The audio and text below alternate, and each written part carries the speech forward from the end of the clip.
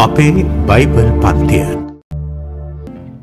ප්‍රේමවන්ත දරුවනි, තවත් දවසක මා ඔබත් සමග ඒකාත්මික වෙන්නේ. ඔබේ නිවහනට මම ගොඩවදින්නේ අප සමිදානන් වහන්සේගේ වදන් ඔබ නිවහනට රැගෙනීමේ මහත් බලාපොරොත්තුව ඇතිවයි.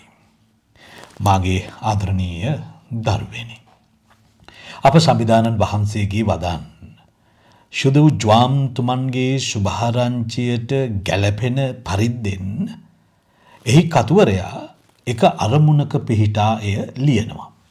මේ වෙනකොට ඔබ සක්සුදක්ෂේ දන්නවා එය කුමන ආකාරයකටද ගැලපෙන්නේ කියලා.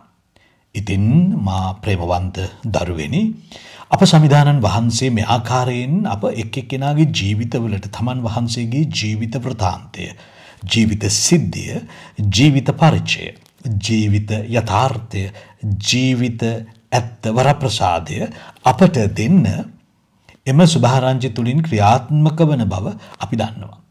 දේව වචනය ඇසීමත්, ඒ වචනය ඇසීම තුළ දේව වචනයට මුල් ලැබීමත්, මුල් ලැබීම තුළ පළදැරීමත්, වර්ධනය වීමත් අපි කළ යුත්තක්. ඉතින් සමිදානන් වහන්සේ තමන් වහන්සේව අපට දෙනු ලබන මේ ව්‍යායාමය ඇතුලේ අපි කළ යුත්තේ කුමක්දයයි අපට නිනව් ඇතිව තේරුම් ගන්න අපි අවුරුද්දකට වැඩි කාලයක් තිස්සේ මේ අභ්‍යාසයේ නියැලුණා. ඉතින් අද දවසෙත් මා ඔබ සමග ඒකාත්මික වෙන්නේ නවත්තපු තැනින් පටන් ගන්න. අපි මේ වෙනකොට කතා කරමින් ඉන්නේ ජ්වාම් සුභාරංචිය 4 වෙනි පරිච්ඡේදයේ 1 වෙනි වගන්තියේ සිට 42 වන වගන්තිය දක්වා වූ කතාන්තරයයි. සමරිතානු ස්ත්‍රිය ළඳ පිළිබඳ කතාවයි. ඒ කතාව ඇතුලේ දිගහැරෙන, අපට කියා දෙන අතිගැඹුරු ආධ්‍යාත්මය ඇතුල් කරගන්න ජීවිතයට අපි දැන් පොරබදමින් ඉන්නවා. ගිය සතියේ මා ඔබට කියා දුන්නා මේ සිද්ධිය ඇතුලේ මුණ නොගැසුණු, මේ සිද්ධිය ඇතුලේ එතරම් අපි ආශ්‍රය නොකළ සිතුවිලි, කල්පනා, වචන තිබෙන බව. ඒවයේ සමහරක් මා ඔබ සමග බෙදාගත්තා. දැන් එය මම සාරාංශගත කළොත්, ගියවර මම මෙන්න මෙහෙමයි ඉවර කළේ. ඇය ලැජ්ජාවට පත් වුණු, ගර්භාවට පත් වුණු,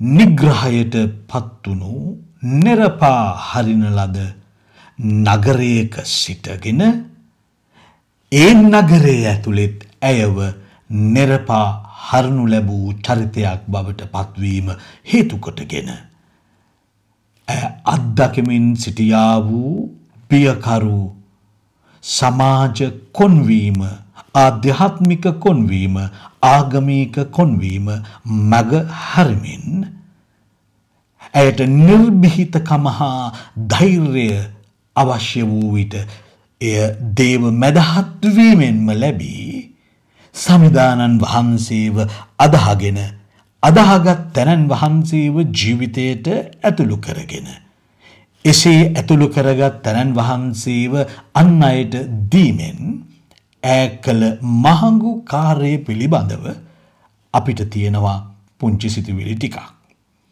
දැන් අපි මෙන්න මෙහෙම අද දවසේ කොටස ආරම්භ කරනවා.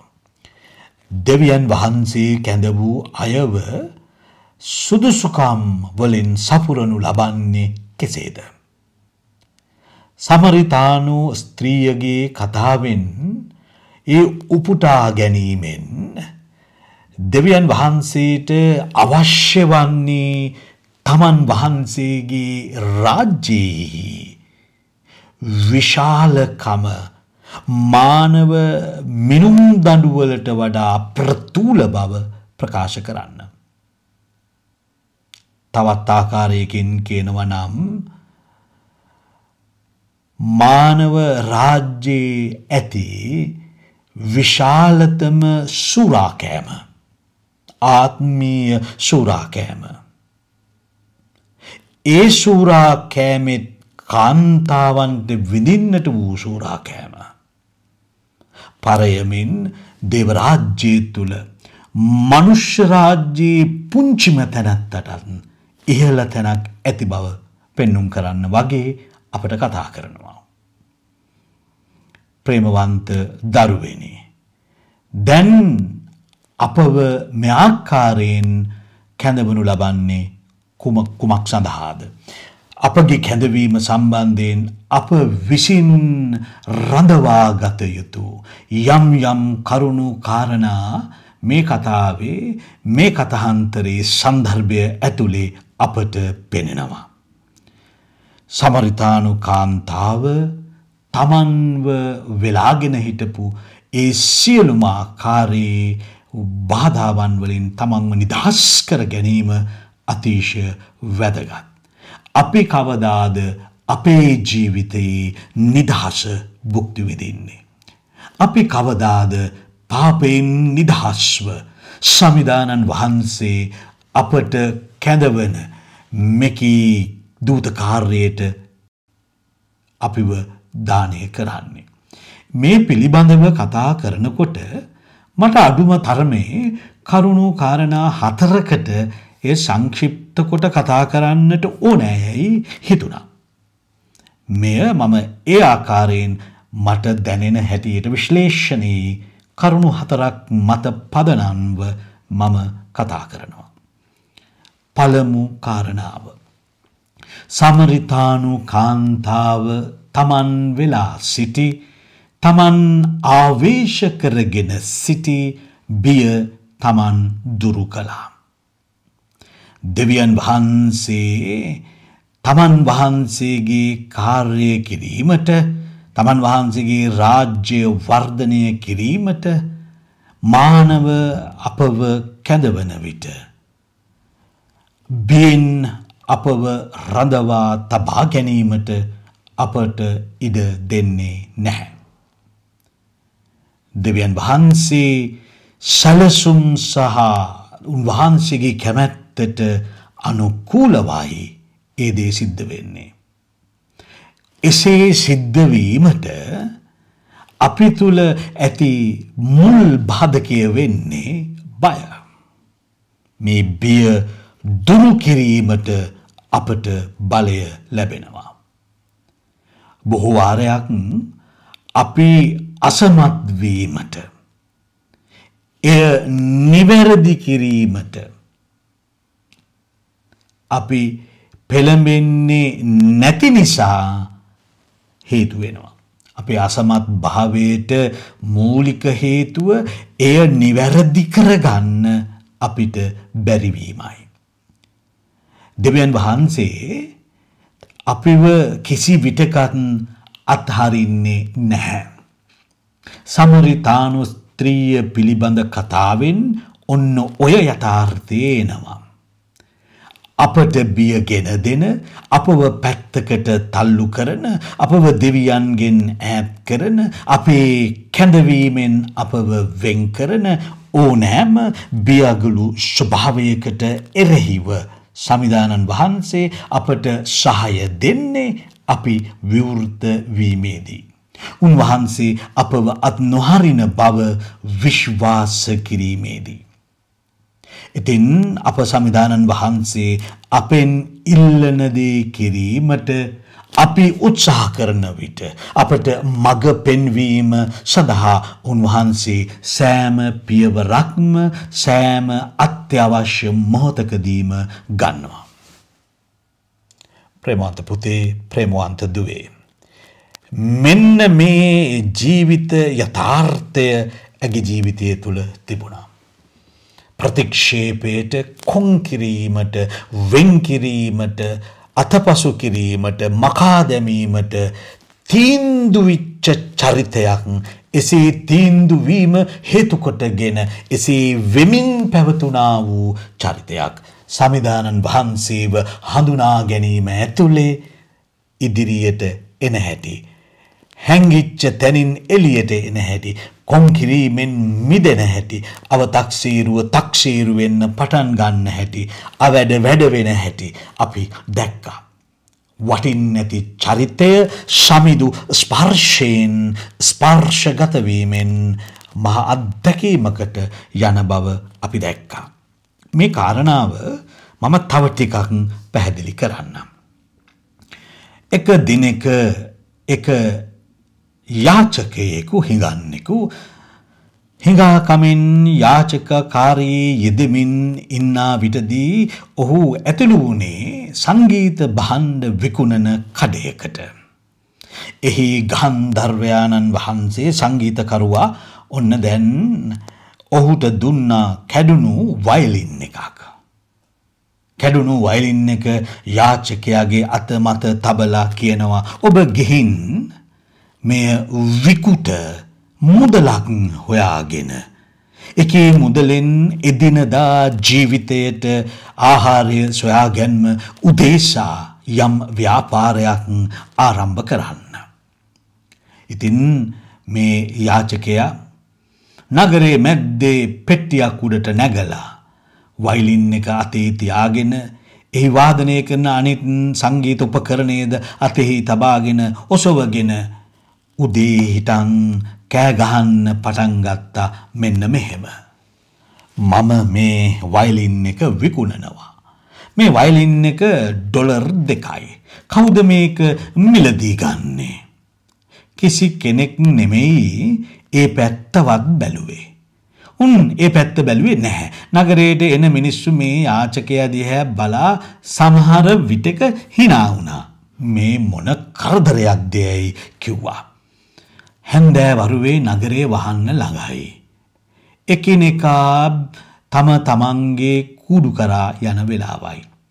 හැමෝම ඔන්න නගරයෙන් පිට වෙලා නගරේ හිස් වෙමින් පවතිනවා. ඈත ආකාශයේ හරිම ලස්සනයි රන්වන් පැහැගැන්විලා. ඒ හරහා පියඹගෙන යන කුරුල්ලන්ගේ දසුනද හරිම ප්‍රියංකරයි. හරිම ලස්සනයි. ලස්සන හැන්දෑවක අවතක්සේරු වුණු කොම්මුණු වැඩකට නැති හිඟන්නෙක් තාමත් කඳුළු සලමින් වයිලීනයක් විකුණනවා.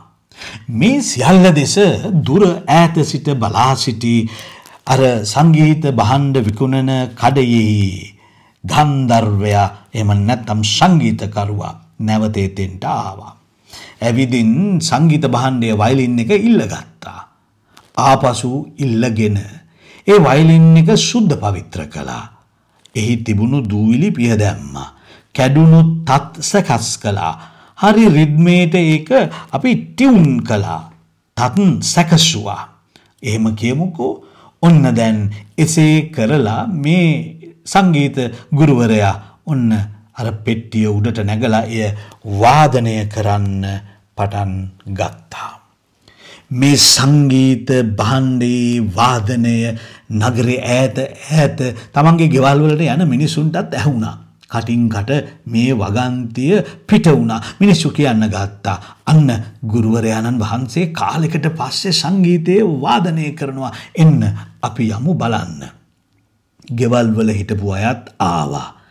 පැය ගණනක් එක දිගට සංගීත භාණ්ඩය වාදනය කරපු සංගීත ගන්ධර්වයා සංගීතකරු ඔන්න තමන්ගේ කඩේට වෙළඳ පොළට යන්න අර පෙට්ටියෙන් බිමට බහිනකොටම සෙනග අතර එක්කෙනෙකු කෑ ගහනවා මට ඔය වයලීනේ දෙන්න. මම දැක්ක කවුද උදේ හිටන් ඕක උතන තියාගෙන විකුණනවා. ඩොලර් 2යිනේ. ඕක මට දෙන්න. ඒක ඩොලර් 2කට විකුණන්න යද්දී එතන හිටපු තරුණ කොළු ගැටේ කෑ ගහලා කියනවා ගුරුතුමනි ඕක මට දෙන්න. මම ඕකට ඩොලර් 5ක් ගෙවන්නම්. පුංචි කෙල්ලෙක් එතකොටම කෑ ගැහුවා අනේ ගුරුතුමනි ඒක මට දෙන්න මා ගාව ඩොලර් 10ක් තියෙනවා. ඒ දැරියට ඒක දෙන්න ලැහැස්ති වෙද්දිම සංගීතය ඉගෙන ගන්න කෙනෙක් වෙන්න ඕන. ඔහු කෑ ගහලා කිව්වා 25ක් දෙනවා කරුණාකරලා ඒක මට දෙන්න. එසේ ඉහළ යද්දි තව කෙනෙකු කෑ ගැහුවා සෙනග අතර මං හිතන්නේ මහල්ලෙක්.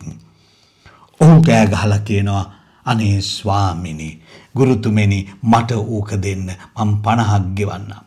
අපේ කතාවේ වාර්තාකරු තමන්ගේ කතාව ඉවර කරලා මෙන්න මෙහෙම ලියලා තිබුණා. ඔවුන් ඩොලර් 250කට එක වික්කාලු. යටින් අහලා තිබුණා පුංචි ප්‍රශ්නයක්. එකම වයලින් එක එකම තැනකදී අවස්ථා දෙකකදී දෙවිදිහකට ප්‍රතිචාරයට ලකුණේ ඇයි? එකම වයලින් එක අවස්ථා දෙකකදී එකම තැනදී දෙවිදිහක ප්‍රතිචාරයට ලකුණේ ඇයි? පුංචි උත්තරේ අපට හම්බ වෙන්නේ මේ සමරිතානු ස්ත්‍රිය පිළිබඳ කතාවේ මම මේ දැන් කියන සුලක්ෂණය තුලයි. සමරිතානු කාන්තාව තමන්ගේ බිය දුරු කරගත්තේ ඇයි? ගුරුවරයාණන් වහන්සේව දැනුණා.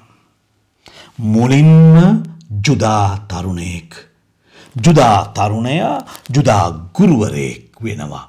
ඉන් පස්සේ කතාව ටිකක් එහාට යද්දී මේ ගුරුවරයා දිවසිවරේ බවට පත් වුණා. තව ටිකක් එහාට යද්දී මේ දිවසිවරයා දෙවියන් වෙනවා. පරිණාමයක් අපි දැක්කා. ට්‍රාන්ස්ෆෝමේෂන්. මහා ඉහළ දැක්මක් මේකේ තිබුණා. මා ආදරණීය දරුවෙනි මේකී සන්දර්භය ඇතුලේ අපි කතාවට ආයිත් යමු. මොකද්ද උත්තරේ? ඇයි එහෙම වුනේ? වයලින් එක දෙවතාවකදී දෙවිදිහකට ප්‍රතිචාරයට ලකුණේ ඇයි? එක හේතුවයි ඇත්තේ. එකම හේතුවයි ඇත්තේ. ඒ හේතුව මෙයයි. ගුරුවරයාණන් වහන්සේගේ ස්පර්ශය, the touch of the master. ගුරුවරයාගේ ස්පර්ශය. මා ආදරණීය ප්‍රේමණීය දරුවෙනි. සමරිතානු ස්ත්‍රිය අර ඉස්සෙල්ලා කිව්ව පරිවර්තනය ඇතුලේ ට්‍රාන්ස්ෆෝමේෂන් එක ඇතුලේ ඔය කිව්ව දේ දකින්න පටන් ගත්තා. දෙවියන් වහන්සේ ඔබට කරන ලෙස ඉල්ලා සිටින දේ කිරීමට ඔබ සියල්ල දැන සිටිය යුතු නැත. අර කතාවෙනුයි සමරිතානු ස්ත්‍රිය පිළිබඳ කතාවෙනුයි තේරෙන්නේ ඔබ ඔක්කොම දැනගෙන ඉන්න ඕනේ නෑ. අර වයලින් එකට ගුරුවරයාගේ ස්පර්ශයෙන් සුද්ධ පවිත්‍ර කිරීමෙන් නැවත තත් සැකසීමෙන් එහි පළමු රූපය ලැබුණා. ඒක හදපු ගමන් තිබිච්ච ටියුන් එක රිද්මය නැවත හම්බ වුණා. එතකොට අපි ਸਰව සම්පූර්ණ වෙන්න ඕනේ නෑ. ජේසුව දැනෙනකොට ජේසුව මගේ ජීවිතයට ස්පර්ශ වෙනකොට මට ජේසුව අයිති වෙනවා. මම වෙනස් වෙනවා. මගේ පළමු රූපය මම ලබන්න පටන් ගන්නවා. දෙවියන් වහන්සේ ඔබට කරන ලෙස ඉල්ලා සිටින දේ කරන්න කිරීමට ඔබ ඒ සියල්ල දැනගෙන ඉන්න ඕනේ නැහැ කියලා කිව්වේ ඒ නිසායි.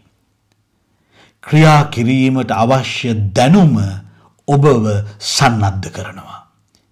It is a part of your transformation. ඔබ පරිවර්තනය වෙද්දී, ඔබ පරිණාමණය වෙද්දී ඒ අවශ්‍ය දේ ඔබට ලැබෙන්න පටන් ගන්නවා. ඒ අවශ්‍ය දේන් ඔබ සන්නද්ධ වෙනවා. සමරිතානු කාන්තාව නිර්භයව නිර්භීතව සුභාරංචිය බෙදාගත්තේ මේ පැවරුම ඇයට වඩා විශාල බව ඇය තේරුම් ගත්තු හින්දායි. ඔබට මට පැවරෙන පැවරුම මේ මහ පොළොව ඇතුලේ මට ඔබට වඩා විශාලයි. ඔබට මට දරන්න බැරි තරම් ඒක වගකීම් සහිතයි. එකී වගකීම් සහිත එකී පැවරුම අපට කරන්න නොහැකි උන්වහන්සේ නැත්නම් අපේ දැනුම කොච්චර අඩු වුණත් මේ කතාවේ කතා නායකයා වෙන්නේ උන්වහන්සේ. සමරිතානු ස්ත්‍රිය පිළිබඳ කතාවේ කතා නායිකාව ඇය නොවේ. කතා නායකයෙක් ඉන්නේ. ඇය තුලත් ජේසුන් වහන්සේ තුලත් ක්‍රියාත්මක වෙන ජේසුන් වහන්සේ කතානායකයා. මා ආදරණීය දරුවෙනි. සමරිතානු කාන්තාව නිර්භයව නිර්භීතව මේ පැවරුම බෙදාගන්නේ ඇයට වඩා විශාල බවය දැනගන්නේ ඇය කුඩා බව තේරුම් ගත්තු නිසායි. තව විදිහකින් කියනවා නම් ඇගේ බිය හෝ ඇගේ හැඟීම් එහිදී ප්‍රමුඛතාවයට ලක්වන්නේ නැහැ. ප්‍රමුඛතාවය වන්නේ ජේසුස් වහන්සේ අපේ ජීවිතය ඇතුලේ සිද්ධ කරන මහා ප්‍රේමාන්විත අත්දැකීමයි. මා ආදරණීය දරුවෙනි අපි එහි දෙවැනි කාරණාව වෙත අද සුළුවෙන් ඔබව මම අරගෙන යනවා. සමරිතානු ස්ත්‍රිය ආත්මීක වශයෙන් සුදුසුකම් ලබලා හිටියේ නැහැ. She was not qualified. එහින්දා ඔබේ මගේ සුදුසුකම් නැතිවීම සලකන්ට ඕන කාරණාවක් නොවේ. දෙවියන්ගේ රාජ්‍යයේ සේවය කිරීමට ආත්මීය වශයෙන් සුදුසුකම් අවශ්‍ය බව මම විශ්වාස කළා. ආත්මීක වශයෙන් සුදුසුකම් ඕනෑය කියලා ඔබත් විශ්වාස කරනවා.